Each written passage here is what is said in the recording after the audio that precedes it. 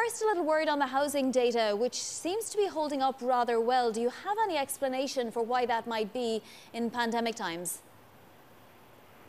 Yeah, well, this is March, and this was when the pandemic was starting to bite. And so that you might have expected to see more action, and we are actually seeing in either way. But it looks fairly similar. You know, the increase, the monthly increase from February to March was about a half a percentage point. That's not annualized, higher than the previous month. But that's mostly seasonal. We normally start to see some increases in March for the as we approach the summer months. So it's pretty surprising. It hasn't taken. If there is going to be a coronavirus impact, it hasn't happened yet. Didn't happen in April, most likely either. We're getting new home sales up 0.6%, which is also a bit of a shock. But I want to talk about narratives, Professor Shiller, because obviously that's your latest book, The Narratives That Rule This Marketplace. And clearly we have a huge divergence between the stock market and the real economy here. The stock market continues to grind higher another week and another 2% of a gain today.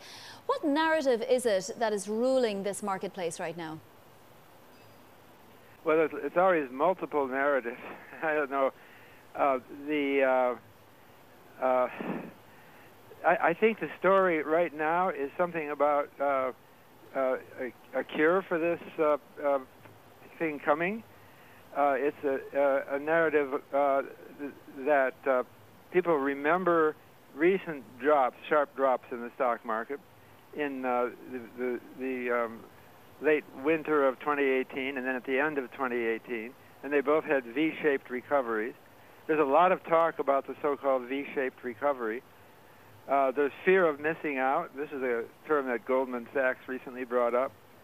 That you know, I didn't catch those other V's. I want to catch this one.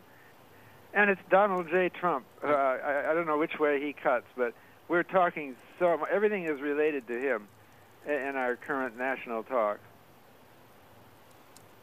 I know the guys at Goldman used to always say YOLO, and now it's FOMO. Bob, Matt Miller here in Berlin. Great to talk to you again. I want to ask you about a trend I'm hearing about from my old friends in Bronxville, which is purely anecdotal, but what I'm hearing is that renters from New York City are flooding out to the suburbs of New York in order to get away from the densely packed urban centers. Right. And they're putting in big bids for, you know, en masse for the $1 to $2 million region in terms of those, you know, those sort of ritzy suburbs. Is that going to be a trend that we see across the nation? Do people want to get out of the densely packed urban centers? Yeah, that's an interesting question. I sometimes think that this is a repeat of a different kind of narrative.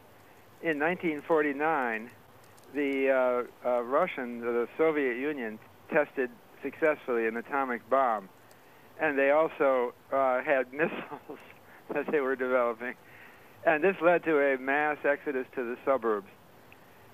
So there could be something like, it's not only because you're afraid of the next virus being very damaging in the center cities, it's also that a lot of the charm of the central cities that it draws people in are going to be lessened, like eating out in nice different restaurants and going to museums and shows.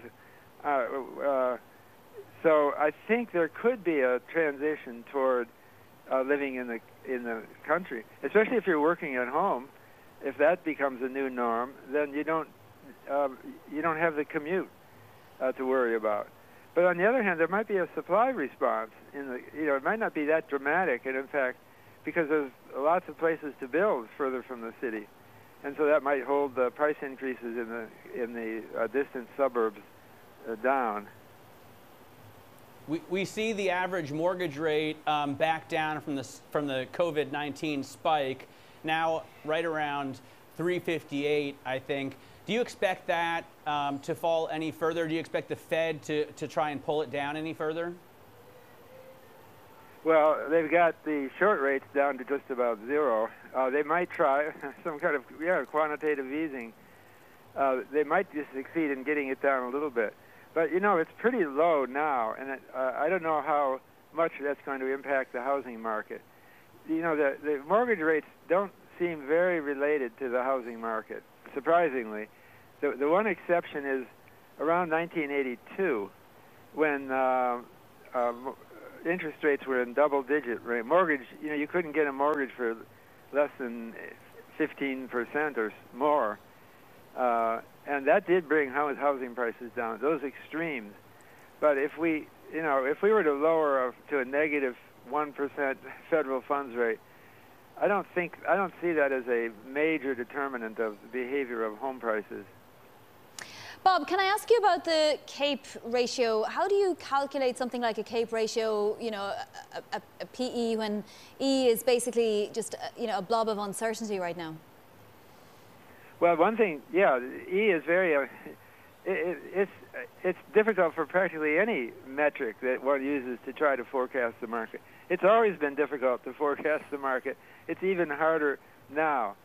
But I think one thing is that the CAPE ratio is going to be better than the conventional price-earnings ratio, which is typically based on 12-month earnings, because the impact of the current events will be much less on a 10-year average of earnings than on a one-month earning.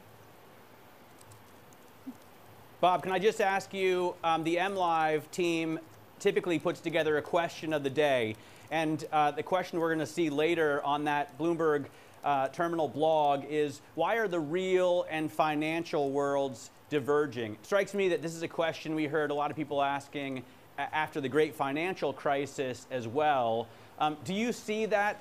Do you see the market diverging from the underlying economy, and if so, why? Well, the market has always had a tenuous relation to the underlying economy. I thought you were going to bring up the Great Depression. According to Franklin Delano Roosevelt, there was no plague of locusts. That's his words.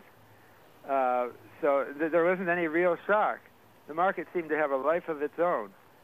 So that has been a reality for most of our history. There's excess volatility, as I argued, of how many years ago was that? Decades ago. Because of speculative motives. So we are in a speculative situation where people see fundamental changes coming, and they don't know what they mean. We may be, as I was saying before, working at home more. We may see venerable institutions have to make fundamental changes, and these fundamental changes will change the market value of these in ways that are hard to foresee. So it doesn't surprise me that there's a separate movement of the stock market and the economy. We've seen that many times before.